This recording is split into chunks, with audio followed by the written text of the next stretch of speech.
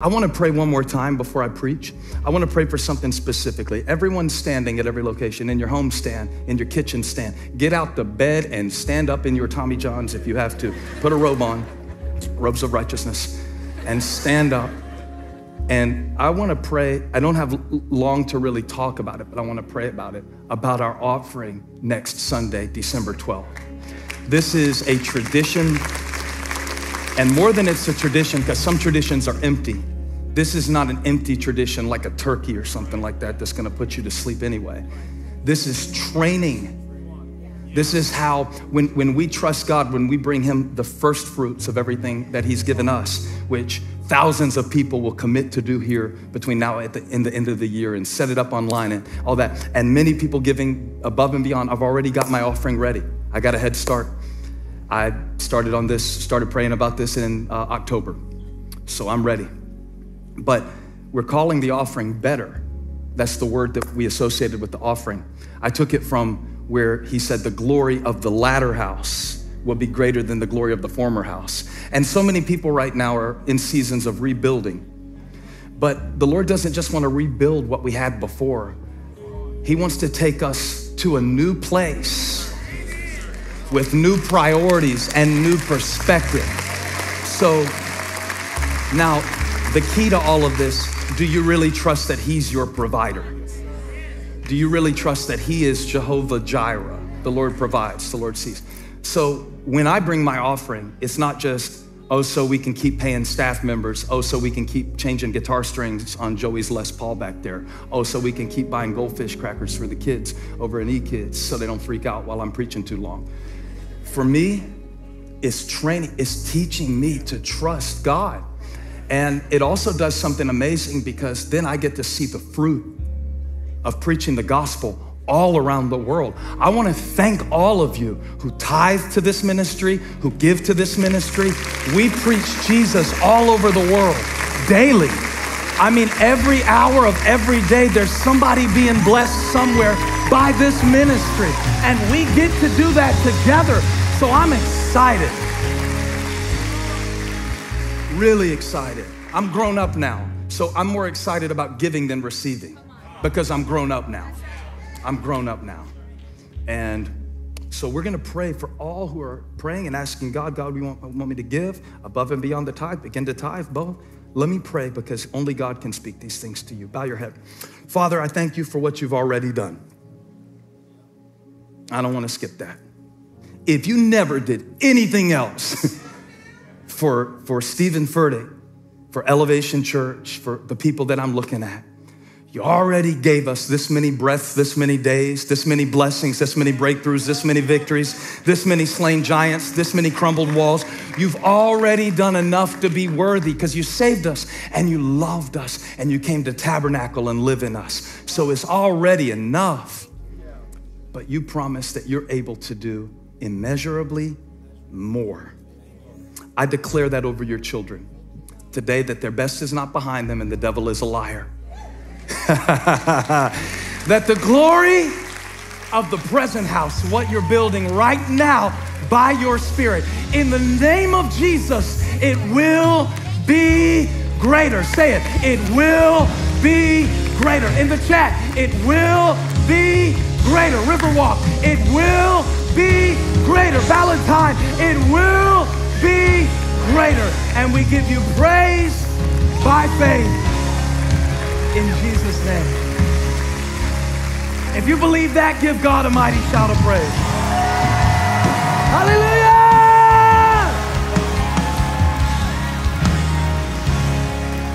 Yeah. All right, so they'll give you the details how to give that offering. I need everybody participating on the level where God has blessed you. Don't be sneaking out of here. Well, the church is big. They don't need my money. It's not about the church needing your money. It's about you needing God. So it will be great.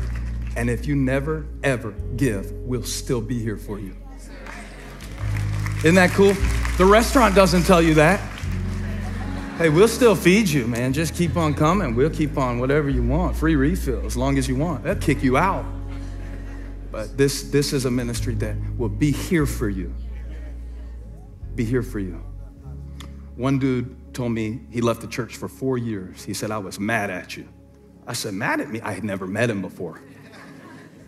He said, yeah, you were preaching some things that I didn't want to hear. But he said, I came back because what God said through you was right.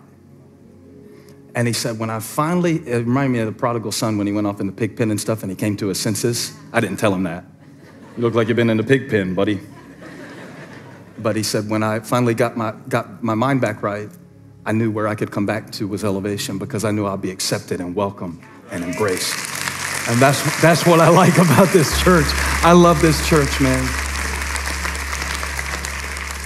Oh, come all ye faithful, oh, come all ye faithless, oh, come all ye heathen, oh, come all ye pagans, oh, come all ye addicted, oh, come all ye pretty, oh, come all ye ugly, oh, come all ye buff, oh, come all ye skinny, scrawny, fat, I don't care. Oh, come, just come, just come. So it'll be amazing. I'm glad you came. Hey, touch at least 5 people on your way down. Don't touch them, don't touch them, don't touch them, because that's illegal, I forgot. I'm sorry, old habit, old habit, old habit.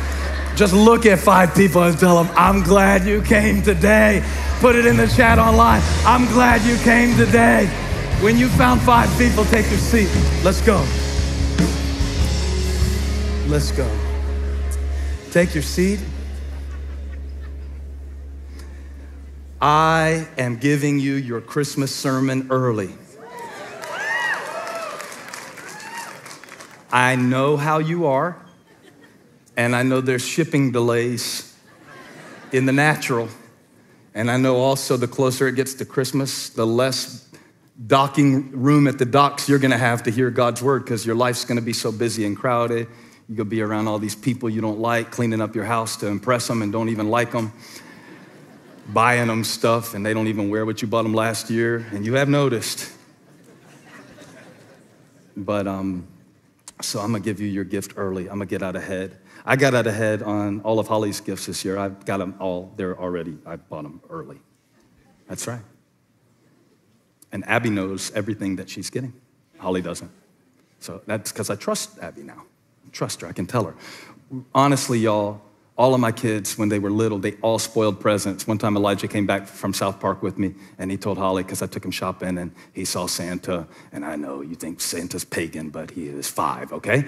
And so I took him to go sit on Santa's lap, and he came back and told Holly, I'm not allowed to tell you that we got you sweatpants from Juicy.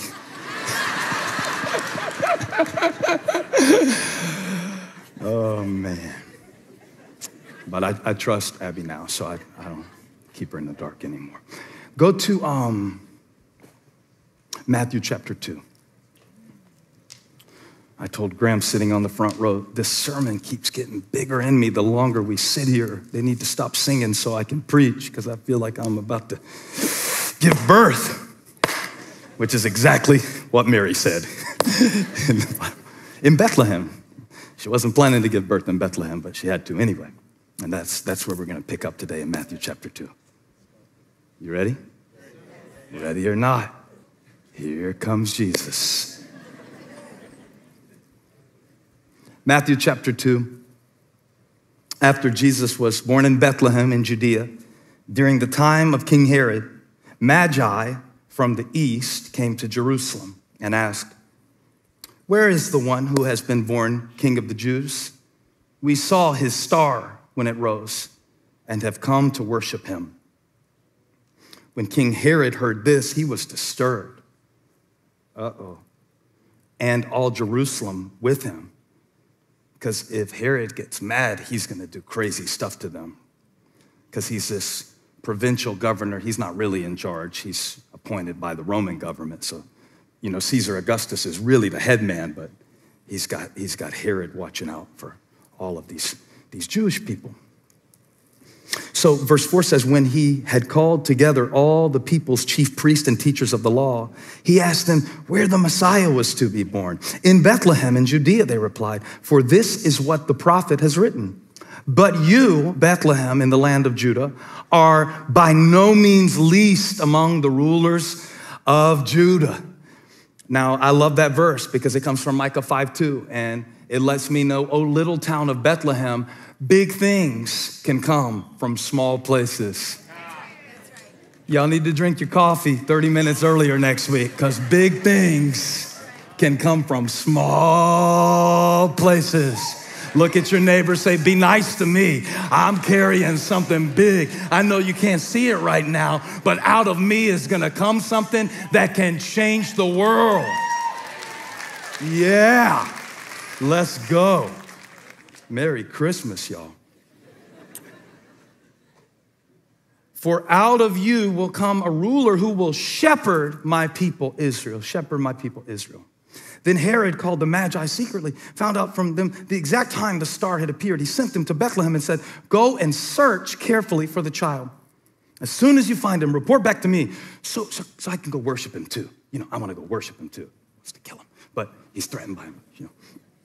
After they heard the king, they went on their way, and the star they had seen when it rose 1,000 miles back where they came from in Persia, went ahead of them 5 more miles from Jerusalem to Bethlehem, until it stopped in the place where the child was. When they saw the star, they were overjoyed. Came a long way to see this. It validated their instinct that something big was happening. And on coming to the house, they saw the child.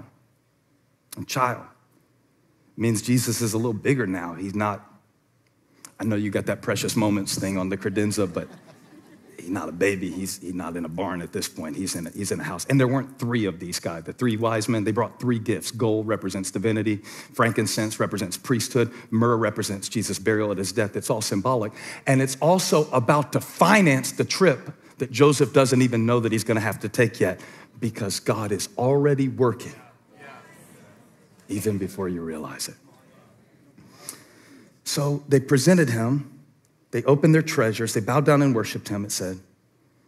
They saw the child with his mother Mary. They bowed down and worshiped him. Then they opened their treasures and presented him with gifts of gold, frankincense, and myrrh. And having been warned in a dream not to go back to Herod, they returned to their country by another route. Now, let's prepare for our scripture landing here. When they had gone, an angel of the Lord appeared to Joseph in a dream. Get up, he said, take the child and his mother and escape to Egypt. Stay there until I tell you, for Herod is going to search for the child and kill him. So he got up, took the child and his mother during the night, and left for Egypt, where he stayed until the death of Herod. And so was fulfilled what the Lord had said through the prophet, out of Egypt I called my son. This sermon is called Kept in the Dark. Kept in the dark. Here we are again with the same familiar cast of Christmas characters. And the challenge of reading the Christmas story as a pastor is you just want to skip ahead to the part where he gets up from the grave and skip past all this stuff where he had to run. You also understand that we're watching these characters as they are walking through what we are watching with knowledge of where they end up. So that's why it's hard to really grasp the meaning of a scripture, is because we're watching something that they're walking through. But we are watching with knowledge what they are walking through. And we know how, so you kind of want to pull them aside. You want to be like, hey, Joseph, Mary's not lying. It really was the Holy Spirit that got her pregnant. You're not crazy. You're not simping. She really, when she told you that it was the Lord who came to her, and you kind of wondered, was it really the Lord, or was it Leroy? And so Joseph, y'all please be good. This is a Christmas sermon. It's kind of like you want to pull him to the side and be like, hey, Joseph, because Joseph had it rough, right?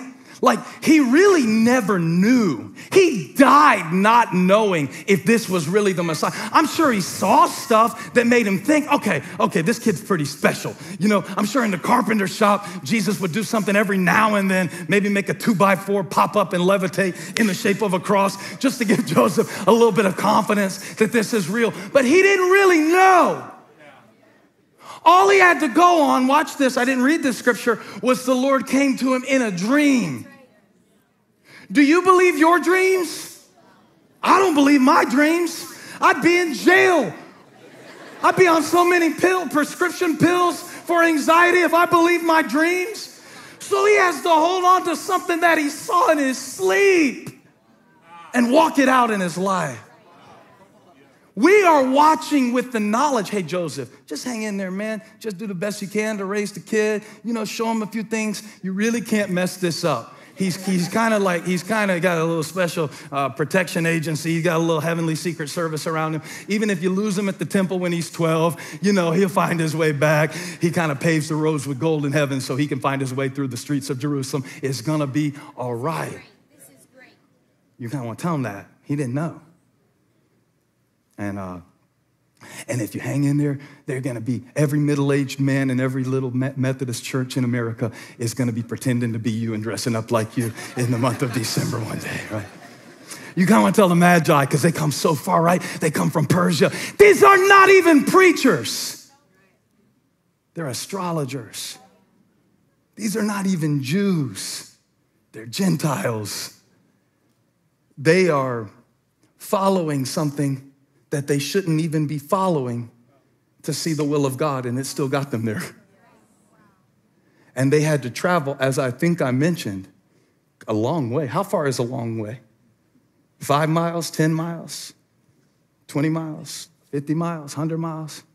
How many times did they have to recharge the Tesla to get 1,000 miles from Persia with these heavy gifts?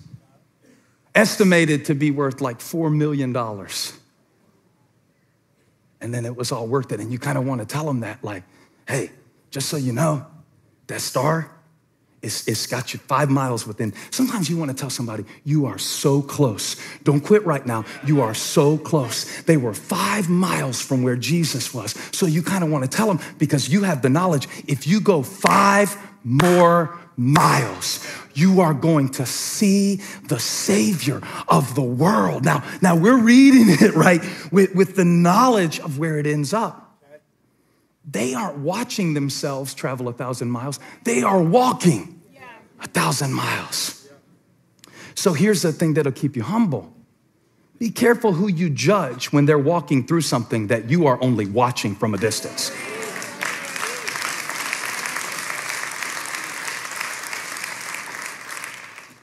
You've never walked through the age that your mom is before. You've never walked, well, you have walked through the age that your kids were before, but you never walked through it with a Snapchat. I got you, right? You were like, I have been a teenager. I've seen it all. You hadn't seen anything but TikTok.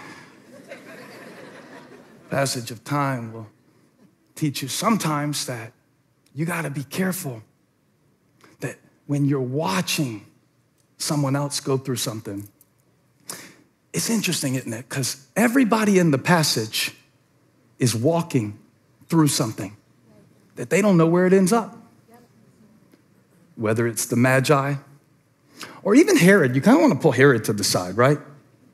Because he's trying to keep Jesus from being the king, and you kind of want to be like, don't bother. Like, really, man, save your bullets. You're not gonna, you can search all you want to kill Jesus, but you won't succeed. Oh, I felt the Holy Ghost. I want to tell the devil this morning, you can search all you want, but it won't work.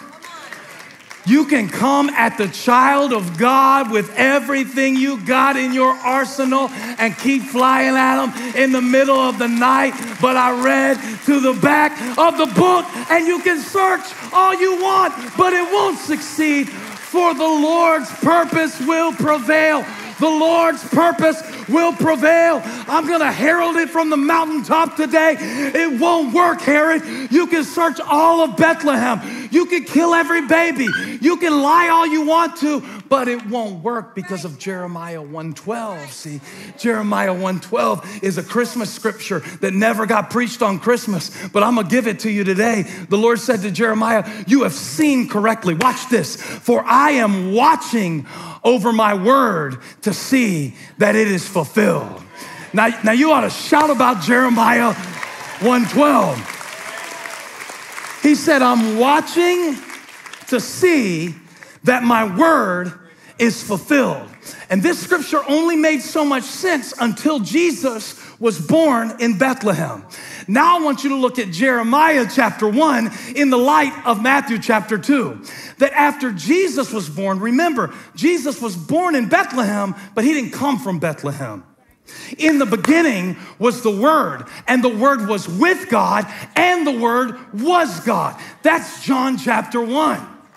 So when the Bible says that God is watching over his word to fulfill it, it means that no matter how much Herod searched for the baby called Jesus, God was watching over the seed of his son that would bring forth the harvest of salvation. Yeah. Oh, y'all missed the 6:30 a.m. service today. That's when God gave all this to me. Y'all missed the good service today. Oh my God. He's watching over you. And yet you wonder, like, if you could tell Herod, hey man, in the end, Josephus said that in Herod's later years, he couldn't stop eating and there were worms in his intestines. You kind of want to tell him, man, stop trying to kill Jesus. This is not the path you want to go down. But see, you know how it ends. He did. You kind of want to tell Joseph, have faith, man. It's going to, because everything in the passage I just read you, from a human perspective, was a problem. But from a heavenly perspective, it was a prophecy. So Christmas gives me this perspective that God disguises prophecy as problems.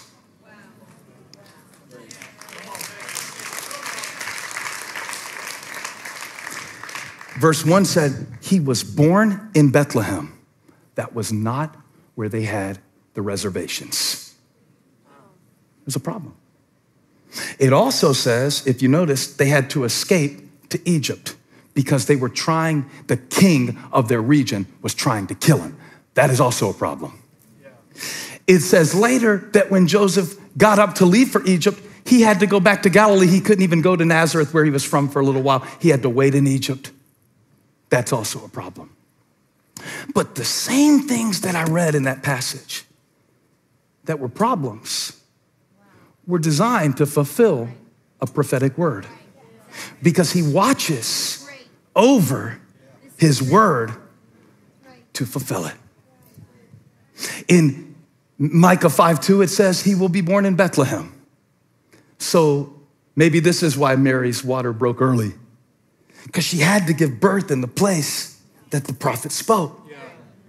And at the same time that they are considering, where are we going to do this? There's no room in the inn. This is not on our plan. Look at this. God is not protecting your plan. He's protecting his promise.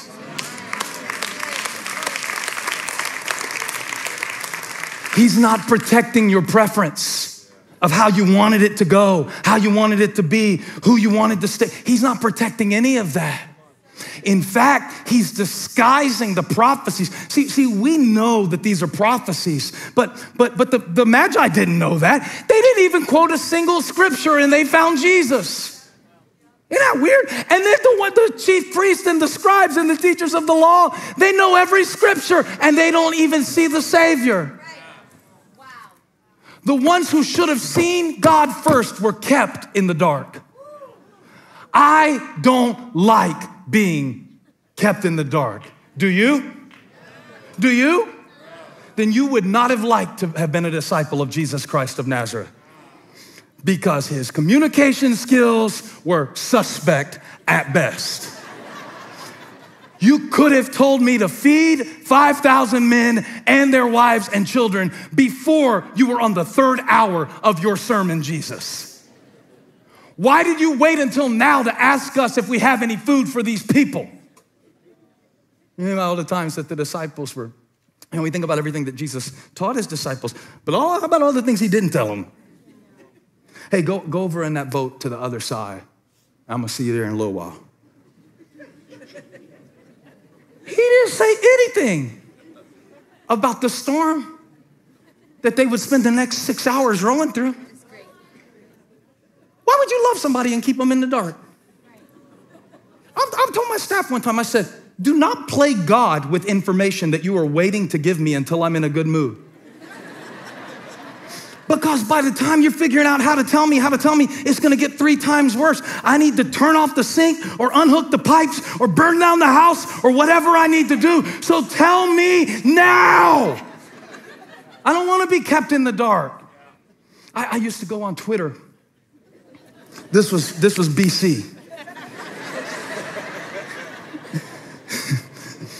But it would say on Twitter, I was at the so-and-so campus today at Elevation, and the sermon went down in the middle of the sermon, and nobody on my team had told me. And I'm calling a meeting Monday. I'm like, y'all, if the video for the sermon cuts out at the Matthews campus, you gotta tell me. I can't find out on Twitter. I'm gonna find out because I'm trolling the internet to see all these problems y'all are trying to hide from me. So tell me. And should I say this? I've told God before, you gotta tell me stuff. You can't let me get out here with a slingshot and a bag lunch and put a Goliath in front of me. Tell me there's gonna be a giant so I can do some bicep curls and some jujitsu training. Tell me. Don't keep me in the dark. If you love me, the Bible says that in him was life, and that life was the light of men. And so why would God, who is the way, the truth, and the life, whose life is the light of men, whose light shineth in the darkness, and the darkness comprehendeth it not? John 1:5, King James Version. Why would the God who dwells in ineffable light keep his children in the dark? Why didn't he just tell Joseph when he said, hey, Mary's pregnant, it's the Holy Spirit? Why didn't he tell him that before Mary started to show? Why has she gotta be 6 months along before you give me a dream? Don't keep me in the dark. Just tell me when I meet somebody, they are lying through their teeth and you will not even want to see their name on your phone 3 months from now. Just tell me, God. Oh, I could save a lot of texts back and forth. I could just block them on day one. If I had some advanced planning, strategic knowledge. Just tell me, hey, by the way, you're gonna have the baby's birth in Bethlehem, so get a room. Why you gotta trick me into going to Bethlehem with the census that Caesar called for to get me there so I wasn't even expecting it? Why didn't you tell me, God, before we had multiple kids? No, I'm kidding, I love all my kids. But I'm saying, I could have planned for it, I could have saved for it, I could have got ready for it. Maybe I wouldn't have built all these campuses if I had known about COVID. Maybe God doesn't keep you in the dark all the time because he's cruel. Maybe sometimes he keeps you in the dark because he's getting something ready inside of you.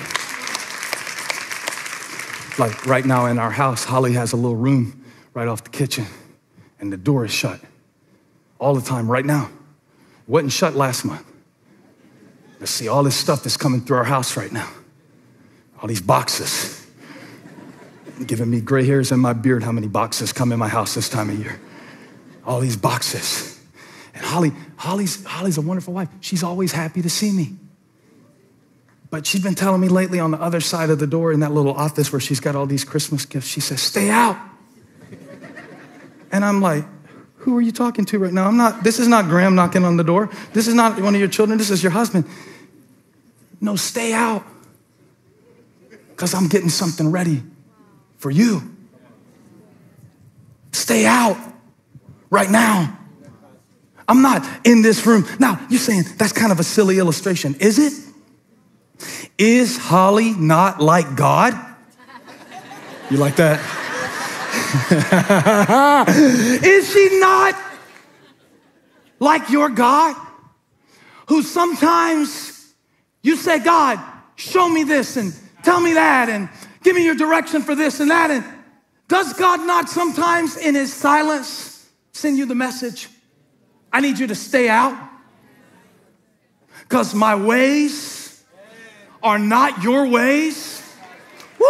Thank you, Jesus. I didn't even think of Isaiah 55. And my thoughts are not your thoughts. And as high as the heavens are above the earth, so are my ways above your ways and my thoughts above your thoughts. And sometimes God, because he's got these boxes that have been coming in of something that he ordered before time began. From eternity, he spoke a word, a prophecy concerning your life. Not just the life of Jesus. No. There's a prophecy over your life. And the prophet said, before you were born, I knew you.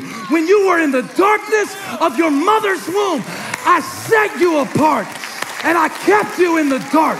And no eye has seen, and no ear has heard, and it hasn't even entered into your heart what God has prepared for those who love him and trust him enough to follow him even when he keeps you in the dark. Do you trust the one who's behind that door? You think he's wrapping up anthrax in those boxes trying to hurt you? He said, I know the plans I have for you. Plans to prosper you, not to harm you. I'm a good God. The irony of the passage is everybody was kept in the dark. All of them. Mary didn't know. Mary, did you know? No. That's the remix. That's the Steven Furtick remix. Y'all put that on Spotify for me. No. She didn't know. She hoped. She carried. She didn't know. You don't know. Merry Christmas. That's the message of Christmas. That's the message I'm getting from this passage. We saw a star. We came to worship him. Where is he? They didn't know. The ones who should have known didn't know because of their knowledge that kept them from knowing what they were supposed to know. They knew the Bible too good to believe it. Ah! God said, I'm going to lead the pagans to a place that the priests wouldn't even go. Oh my God. You mean what I think I know about God could keep me from seeing him for who he really is? Yes. You mean I don't know God in all of his fullness? No. He's omniscient. You're not. I'm not even somniscient. I'm no-niscient. I don't know nothing. I don't even know grammar. Can't you tell? You. See, now you're kind of in the Christmas story because you're like the Magi. You don't know. You don't know where this is going. You came to Charlotte for a job and then they fired you 8 months in. Wow. What if God got you? What if the problem is the costume for a prophecy?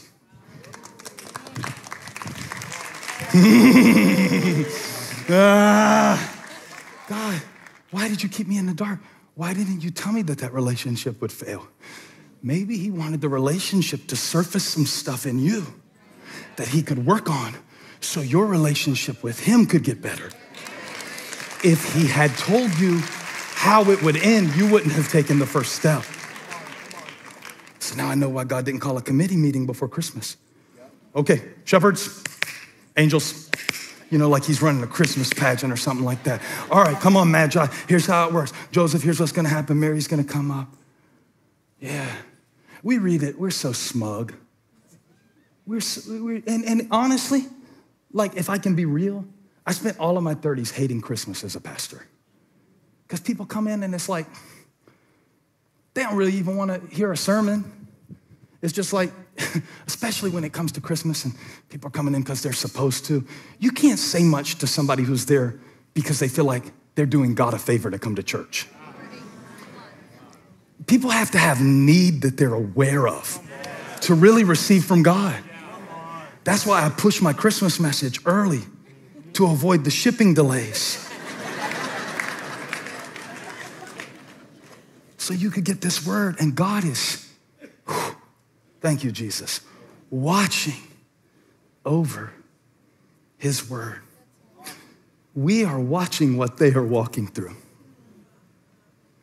We know where they end up. They don't. And that takes faith, man. I mean, if you know the whole 23rd Psalm, yea, though I walk through the valley of the shadow of death, I will fear no evil, for thou art with me, thy rod and thy staff, they comfort me. You know it ends with the wolves getting driven off by the staff. But if you're right in the middle of the valley, you think it's your new mailing address. Oh, I guess that's just how it is. The shadow of death? Well, that's an allusion to Galilee, where Jesus ended up being raised. That's what Isaiah prophesied. He said, those of you in, what was it? Help me out. Zebulun and Naphtali. Man, Galilee was so scrawny to the Jewish people. When Solomon was paying off his debts and he had to give the king of Hiram something, he gave him 20 cities in Galilee. Just wrote them over. Here, you can have this. The northern part of the kingdom, part they didn't want. The part where a lot of the Canaanites still lived because it was still overrun by enemies. He's like, oh, you can have Galilee. And the king of Tyre got it and he said, what did you give me, my brother? You can have this back. That's where Jesus did his ministry. In the land of those dwelling in darkness. Galilee, where Jesus based his ministry. Now, please don't think this is a geography lesson. This is a prophetic word for you. The place that was associated with darkness, that's where Jesus did the most. It was known as the land of shadow and death. Shadow and death. And the thing is, you don't know which it is when you're walking through it. Is this going to kill me? Or is this just a shadow? And God doesn't tell you. You ever wish God would give you an age you're going to die at so you can know how much to save and how much to enjoy? Because I would spend it all if God told me I had till 43. I wouldn't leave the kids a dime. I probably wouldn't come preach again either, honestly, if I only had till 43. I might do one more message, and put it out there and see if you want to see it. I don't know, but I'd spend all the money. And God knows that. That's why if God told me when I was going to die, or if God told you when, did you notice what the angel told Joseph? Go to Egypt. Herod's trying to kill your kid, but watch this. I'm going to keep him in the dark. I'm not going to let him find him. He can search all he wants to kill Jesus, but I am watching over my word to fulfill it. So no weapon formed against the word of God that is in your arms will prosper. Before I forget, let me tell you this. God said to tell you that he is keeping your kids. God said to tell you that as they walk through the darkness of the valley of this cultural shadow of death, the hand of the Lord is upon your children. And I want you to shout if you receive this prophecy by faith. Herod can look all he wants, but he won't kill mine. He won't get yours. The blood is on my house. The blood is on my life. Hey, the angel of the Lord. Y'all settle down. Silent night, holy night. All is calm. Y'all, all is bright. All is not bright. All is not bright. All is not bright. That's pretty to sing. It's a nice image. It helps the Christmas light tree light manufacturers sell a lot of merchandise, but all is not bright. He said, I was so distracted by the star in Matthew 2 and how bright it had to be to lead them 1,000 miles. Because I like the bright stuff, don't you? I like the bright spots. I like when I can see. I like when God gives me light. Let there be light. I love when God says, let there be light, and he shows me something clearly. I loved Saturday morning when God gave me this message. I love this morning when he gave me even more. I'm not gonna love it when I have to think about all the stuff I didn't get to. I didn't love Thursday. Thursday, I was groping around in the dark. Eloi, Eloi, lama sabachthani. My God, why hast thou forsaken me? I'm so sorry, Lord. Whatever I did, I won't do it again. Just give me a message. I don't even feel like the Bible's in English right now. Oh, God. I don't like that. You know, like, I try to give you what God gives me and re-gift it. Now I'm coming to a point in my life where I try to give you what I would give to my own kids. And that's deeper than giving you a lesson from the Bible. So it pushes me to go deeper. But deeper means darker. Mm-hmm. Mm-hmm. You need to look low for God. Not always up here in the clouds somewhere on some inspirational feeling. He said, you're gonna find the child on the ground in little old Bethlehem. Oh, little town of Bethlehem wasn't a compliment. It was an insult. And from that place, God, wherever you feel the most insecure, wherever you feel the most insulted, wherever it is the darkest, wherever is your Galilee, that's where God's glory is the greatest. Wow. Elijah told me the other day during our workout, I'm sorry my energy is low. I slept horrible last night. I messed up and listened to this music that got me in this dark mood, and then I just was like, I couldn't get it out of my head, and I'm laying there, and I'm sitting there like I can't sleep, and then I try to look at my phone, because that's what I normally do, but that made it worse. Well, he asked me something. He said, you ever have nights like that, Dad?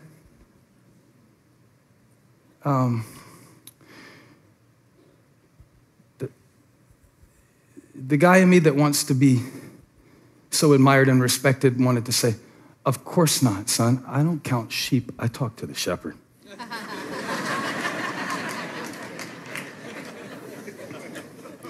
You know what?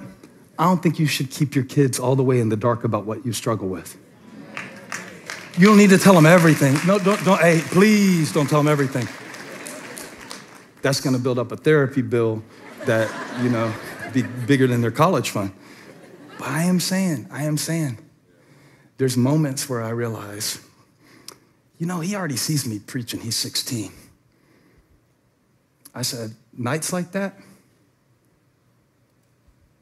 I've had months like that. No, I hadn't had nights like that. I've had a year like that. Not this year. And that's when the Lord took me back to my passage. I thought the passage was about the star. I had a message going, it's pretty good too. I don't know why the Lord won't tell me the right message the first time. Why does he keep me in the dark? I'm studying about the star, like how it's God's GPS system. That's what I was gonna tell you. God is your GPS. Merry Christmas. The Lord said, that's look at Matthew 2:14. It said that after they saw the star bow down and worshiped him, an angel came and he took the child and his mother during the night. And that's what I realized. That God does a lot of things at night that he can't do during the day. They left for Egypt. They would stay for a year. Wasn't their plan. They weren't packed for it. It wasn't your plan to be right now. Are you exactly where you plan to be right now? Because if so, I want to worship you, Jesus. I want to give you gifts of gold and frankincense and myrrh. They left during the night. You got to follow at night sometimes. Are you following God in the night right now? What I mean is you can't really see what's 2 steps ahead. And you keep bumping into stuff that makes you want to cuss. And you can't even hardly find the bathroom at night. And you don't really know. You're just like Joseph. You're just like Mary. You're just like the Magi. You're even just like Herod. There was only one in the passage who knew where this was headed, and he couldn't even walk yet. Nobody else knew. So I tell my sons about, my daughter about, my church about nights like that. I don't want to just tell them about the God of 9:30 on Sunday morning. It's got too much makeup on. Then they won't realize God when he has to show up at 4 a.m. I want to pastor a church and to be a person who has 4 a.m. faith during the night. Because I want my kids to see me do great things from God and write great songs for God and preach great messages and make good decisions and love their mom and be a memory-making dad and give them all of these wonderful experiences. But I want them to know that I had some nights where I didn't know. I didn't know. I didn't know if the church would keep going, especially when it was a baby. I would walk out every week not knowing if anybody would be out there. I hate when God prompts me to tell you stuff that's embarrassing to me. I'd rather keep you in the dark.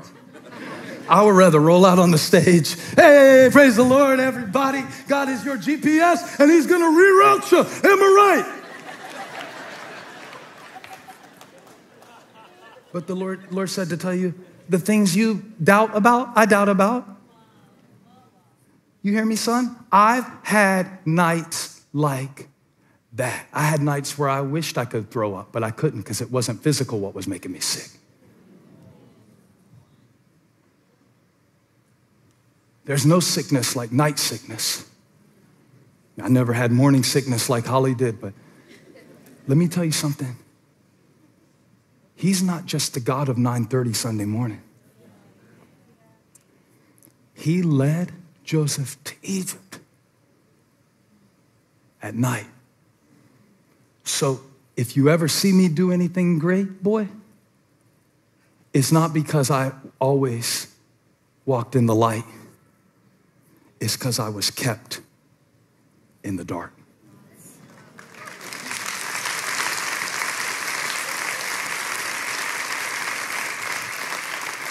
Everybody who God ever used, he didn't use them because they always had so much light, so much knowledge, so much goodness. You see all this other stuff. Everybody's posing on Instagram and they got all these lights that are so flattering and all these filters, but the God of 4 a.m., the God of 4 a.m., the God who got up from the grave in the physical body of a man named Jesus. In John 20, verse 1, it says, while it was still dark, Mary Magdalene went to the tomb.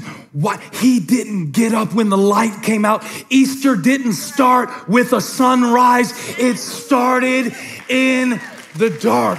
So if you are in the dark today and you don't know and you can't feel, and my God, why have you forsaken me? And how does this end? And why does it hurt? And when does it stop? And when can I leave? I need you to know that he's watching you and keeping you and holding you and with you in the fourth watch of the night. Yes, there's a star that guides you. Yes, there's a light that guides you. Yes, there are blessings that attend you. Yes, there is favor that you can feel, and you will experience all of those things. But sometimes he's going to tell you things in the night and lead you through things at the night. And what he does at the night, you will be shouting about in the day. Because this is why you gotta hold on. This is why you can't give up. This is why you gotta get help. This is why you gotta work through it. This is why you can't accept defeat. This is why Herod's searching for you, but he couldn't find you yet. He couldn't kill you yet. What he couldn't kill is Christ in you, the hope of glory. And he leads me not just with a star. Not yet, not yet, not yet. Y'all don't want to go yet, do you? Y'all don't want to go yet, do you? Y'all got enough battles at home. Just stay with me for a minute. Get under this blessing for a minute. The night is coming when no man can work. Let us work the works of him who sent us. He's watching over me. Yes, he is. Because I got something in common with Mary and Joseph. I'm carrying Jesus. I got Jesus on the inside of me. Everything that God spoke to Joseph that confirmed his word, he did it at night. In a dream, take Mary home. In a dream, go to Egypt. In a dream, go back to Nazareth. Everything God did in Joseph's life, he did it at night. What is he doing on the night watch for you right now? What is he doing? I'm telling you, we're going to be shouting about it tomorrow, but right now it's night. Wow. Right now it's night. I always feel like coming out here to preach is a little bit like a detective novel. I'm trying to find, who are you? Who are you that God gave me this word for? That he just stirred me up to, like I told Graham, I feel like I'm about to give birth. Who are you? What are you carrying? What does Herod know about you that has him trying to track you down and kill you? Why has the attack been so strong? If you were not carrying Jesus, if you were not sent for purpose, if there was not a prophecy over your life, you wouldn't be feeling any pain. The pain is a labor pain. You're about to bring something forth.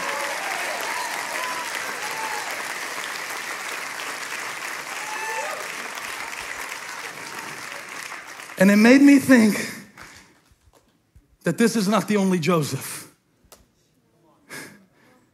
That there's another Joseph who had to go to Egypt. Y'all know the other Joseph? Y'all know OT Joseph? Old Testament Joseph? Y'all know Joseph? Put it in the chat. I know Joseph. I know Joseph. I know what you're talking about. I know what you're talking about. You're not talking about Joseph who married Mary. You're talking about Joseph who was promised that God would raise him up to feed his whole family and save his whole nation in a time of famine. That Joseph who saw the stars and saw the grain, but God didn't show him everything he would go through. God kept him in the dark. He didn't tell him, your brothers are gonna betray you, the very ones you're gonna have to feed. You're going through something right now and you didn't see this coming. He didn't see himself pushed into a cistern. He didn't see himself sold into slavery. He didn't see himself rotting away in a prison while he was forgotten by the cupbearer and the baker. But you know what Joseph told me to tell you? God kept me in the dark. He was with me. He kept me. He held me steady. He held me down. He held me level. He kept me sane. He preserved my mind. He walked with me through the valley of the shadow of death. I will fear no evil. He's with me. That's how I'm here. He kept me. Everybody God kept, give him praise right here. Hey! He kept me. Woo! He kept me in the dark. He kept me in the dark. He kept me from killing myself. He kept me from walking away. He kept me from giving up my dream. He kept me from turning my back on my faith. I'm not here because I always walked in the light. I'm here Because he kept me in the dark. That's how I got here. He kept me in the dark. He didn't tell me everything. That's how he got me here. He told me one thing at a time. And that's how he's going to speak to you. One thing at a time. One thing at a time. Give us this day our daily bread. He kept me in the dark. If God told you everything, you start spazzing out. We have to call the ambulance to your campus. So, I used to pray. And I still pray. God, give me light. But this is a Christmas prayer. God, keep me in the dark. When I doubt you, don't let me deny you. Yeah. One man said from the 1920s, don't forget in the darkness what you learned in the light. He got up at night. Joseph went to Egypt. You're following God right now to a strange place. I know you are. He spoke to me about you. He said to tell you, I'm keeping you in the dark. You got to turn it over. You got to trust in the Lord with all your heart and lean not on your own understanding. In all your ways, acknowledge him, and he will direct your path. What's he saying? He will keep you in the dark. He'll keep you. You remember when God's people came out of Egypt in the Old Testament? And the Bible says that they had to leave, and the firstborn of all of Egypt was struck down. So committed was God to the freedom of his people. God is committed to your freedom. Yeah, God is committed to his children. He is watching over his word to perform it in your life, in this moment, at night. He neither sleeps nor slumbers. And one time I heard a fella say, well, if God never sleeps nor slumbers, then I'm going to get some rest. Because one of us should. The Bible says that the people of Israel, and look at this. Holly, this came to me in the last minute, how God does it. The first Joseph who went to Egypt in the Bible was Joseph who went to preserve the nation of Israel. And watch what it says in Exodus chapter 12, verse 40. And this is the word I want to leave you with today. Now, the length of the time the Israelite people lived in Egypt was 430 years. Y'all, I don't care who you are. That's a long night. That's a long time to wonder, where are you, God? Now, it's been 81 generations since the birth of Christ that we live in. And I think we have completely messed up the message of Christmas in those 81 generations. Because we only associate God with the light. And he is the light. There's no darkness in him. However, look what the Bible says to the people. This is thousands of years before Jesus. And watch how the prophetic word aligns. How God is watching over his word to perform it. Next verse. At the end of 430 years, to the very day, all the Lord's divisions left Egypt. Go, go, go. Because the Lord kept vigil that night. Somebody say that night. Do you know the one I'm talking about? The one where the anxiety was beating, the breakers were pounding. You know the one I'm talking about, where all the memories came flooding back. You know the one I'm talking about, all the regrets, that 4 a.m. devil that you fought, that was searching to kill you, like Herod was searching, like Pharaoh wanted to kill the Israelites, like he wanted to strike them down, but he couldn't. Watch why? Because the Lord kept vigil that night. And this is what the scripture says, to bring them out of Egypt on this night. Somebody say this night. This night. Now follow me. Receive this word. How many of you received this word that I'm preaching to you today? That is a weak response if you have heard this word. If you receive this word, maybe it's for somebody on the E-Fam. Maybe it's you that this word is coming for. All right. So give me the scripture again He said, on this night, because the Lord kept vigil that night, I want you on this night to keep vigil, to honor the Lord for the generations to come. Aren't you glad that Joseph followed in the dark so we could have Jesus in our hearts and our lives? What are you carrying? What is the important thing on the other side of this night? That night, the night they left Egypt with the blood on their doors so that the angel of death passed over their houses. That night, God stayed up and watched. And now so he said, you keep it. If you were kept in the dark, then don't you get in the dark and lose your faith. Don't you let this knock you off of what the solid rock you've been standing on. Don't you let this snatch your prophecy. This is bigger than you. You hear me? This is bigger than how you feel right now. This is for generations to come. That's why you have to make it through the night. That's why I had to make it through the night so I could tell my 16-year-old, so he can tell his 16-year-old. I've had nights like that, but watch this. No matter how dark the night got, God never stopped watching. God never stopped keeping. God never stopped working. God never stopped sustaining.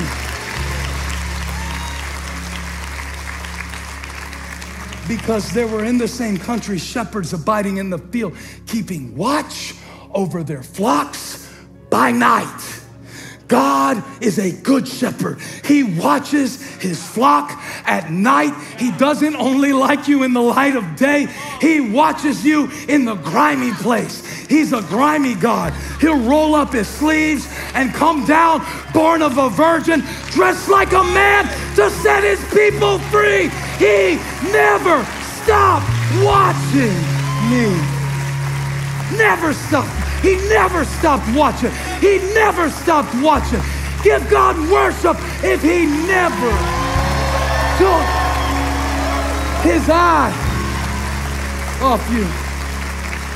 And it's great to have promises that God made you in the light. But the promises that God makes in the light have to be kept in the dark. The whole church missed it, but you, Tim. It has to be kept in the dark. That's where you need Jesus. That's where you need Jesus. That's where you need light. And I think no matter how long the light is, the day is going to be greater. I do. God never. You remember when he came out walking to the disciples on the water? It was the fourth watch of the night. But what I love about it, Che, watch this. I'm going to get out of y'all's way in a minute. I know it's late, but it's late in your life too. Huh?